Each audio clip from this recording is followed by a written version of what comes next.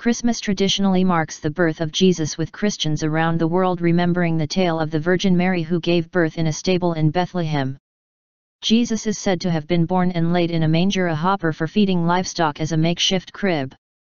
Christian group Missionaries of the Divine Revelation based in Rome claim the remains of this ancient relic now rest in the Basilica of St. Mary Major.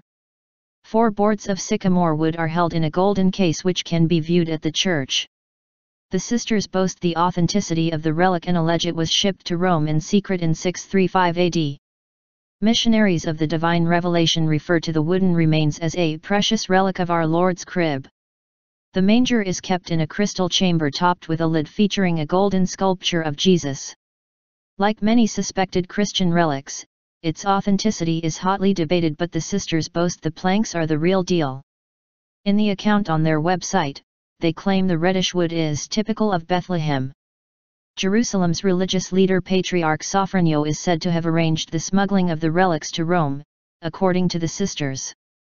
It is said he appealed to Rome for aid during the war between the Byzantine Empire and the Rashidun Caliphate in the 7th century. Jerusalem came under siege from the Islamic forces in 636, with battle eventually ending with them seizing the city after Sophronio surrendered. Sophronio is alleged to have snatched the relics in bid to keep them out of the hands of the attackers, arranging passage for them to go to Rome. This capture of Jerusalem laid the foundations for the Catholic Crusades of the medieval era. The sisters claim, the relics date back 2,000 years to the time of Jesus. In 635 AD the Saracens besieged Jerusalem and the Patriarch Sophronio could not celebrate midnight mass on Christmas Eve 636 AD in the Bethlehem grotto. Saddened by this situation, he asked the Pope for his assistance, and the relics were then transferred to Rome for safekeeping.